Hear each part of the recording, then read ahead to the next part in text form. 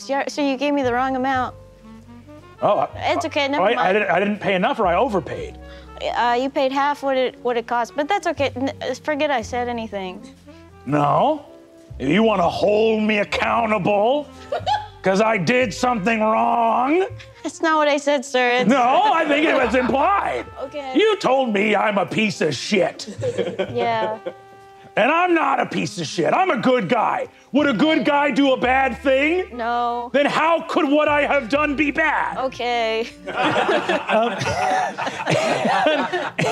You see, he walks off, and you see your dog Justin looks up and goes, "Ooh, you could have gotten that extra money from him. Now you're going to be short at the end of the day." That's okay. I have a stash for just this occasion. You're going to cover the cost of his paper? Yeah, I gave him all the facts, and he made the choice, so that's okay.